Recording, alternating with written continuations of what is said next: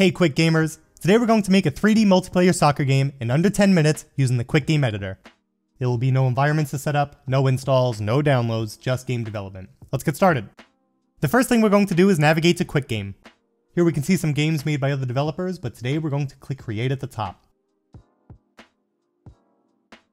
We can look at the documentation, but since we already feel pretty comfortable, we're not going to spend any time here.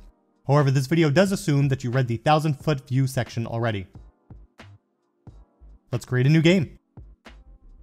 The game editor starts off with a pretty blank voxel map editor. This is your game world. You can draw on it by dragging around the shapes in real time. Maps also have game objects, which will contain the logic for our game. Let's give this a run. QuickGame starts you off with a simple moving, jumping character controller with a lot of really good default values. Since we're making a soccer game, let's design our soccer field. In environment, we can choose to regenerate a flat layout. For our game, we're going to make it wide and narrow with a pretty nice green color. This design is good enough for now. Let's add a soccer ball. We can find a number of community-made assets in the asset store that we can use in our game. This is the same fully featured voxel editor as our map. Now we need to create our soccer ball game object. Game objects have drawings, physics, variables, and events.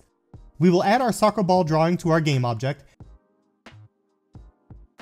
update our physics bounding box to be a sphere,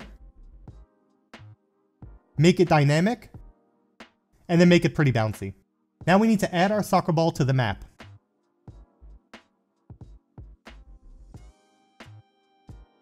We can move it around and make changes to it in real time. This will be the initial position of our ball. Let's give this a test.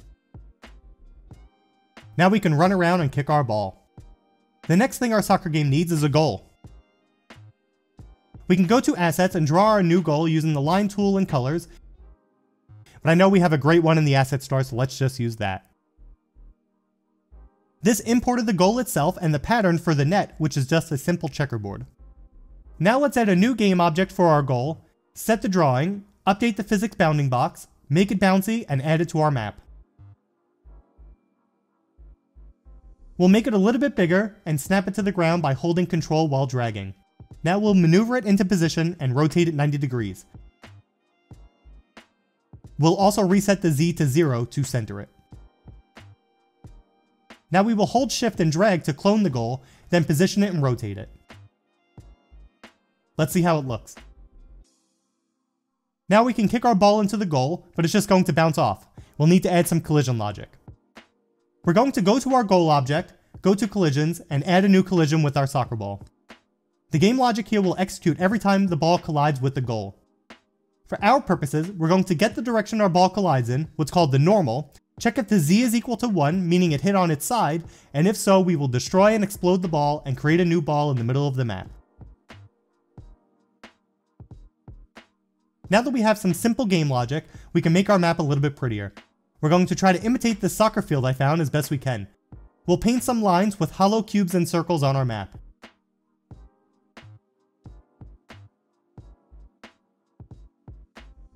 Now we'll add some texture to our field by drawing a simple grass pattern.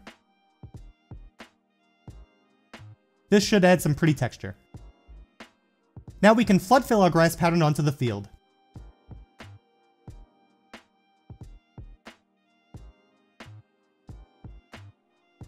This feels a little too repetitive, so let's update the scale.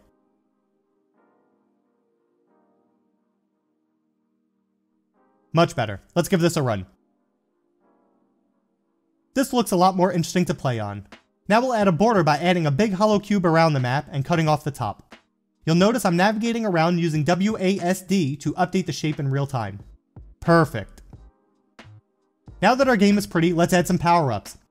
We'll add a shield power-up that will give the player an unfair advantage.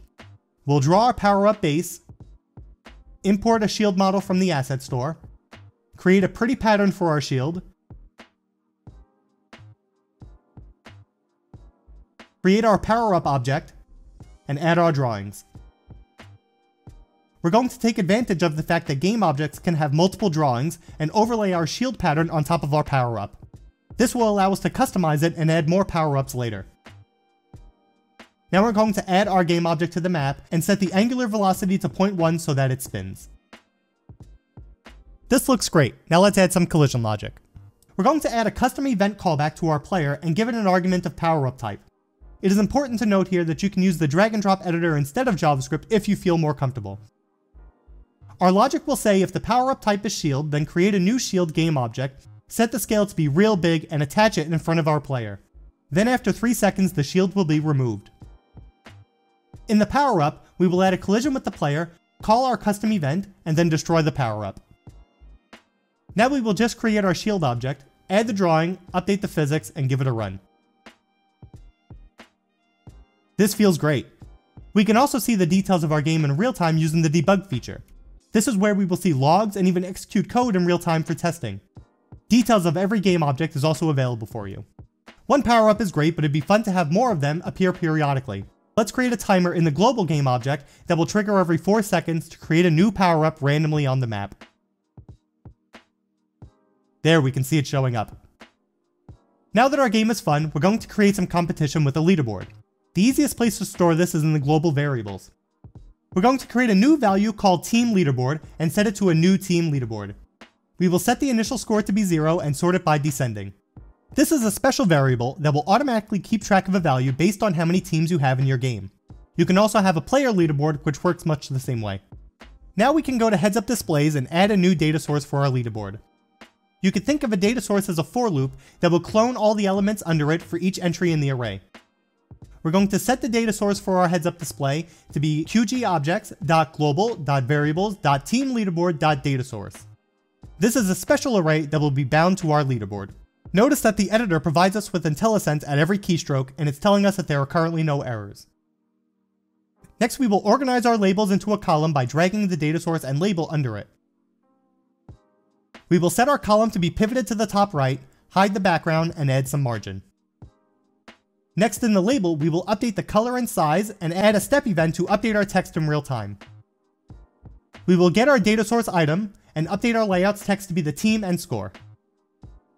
Now we need to update our leaderboard variable, but first we need to know which goal was scored in.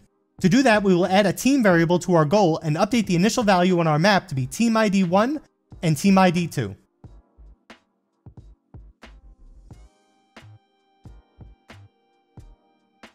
Now we will update our collision code to increase the team leaderboard based on our goal's team ID. Let's see how this plays with 2 players. Great, our scores are updating correctly. Now let's make a few tweaks to increase the chaos of our game. We'll set the character controller max speed to 200 and we'll make the soccer ball a bit bigger. Oh, this feels great. Once we're happy with how things feel, we can test out our game with our friends. QuickGame will generate a private link that we can share with anyone to play on the internet in real time. We can use this to make sure our game is fun in multiplayer.